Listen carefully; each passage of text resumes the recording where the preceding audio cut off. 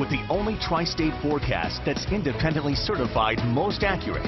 Here's meteorologist Randy Rico. Good morning. Any lingering rain early this morning will be heading out of those southeastern communities, and by this afternoon I expect to see more sunshine. 81 today, but that's the warmest air we're going to see for a while because another cold front will bring us a cooler round of air for the weekend and unfortunately some rain for tomorrow night. Looking at the futurecast for today, clouds clearing out in the second half of the day. I think we are dry into the evening. Great weather for the Harvest Home Parade tonight.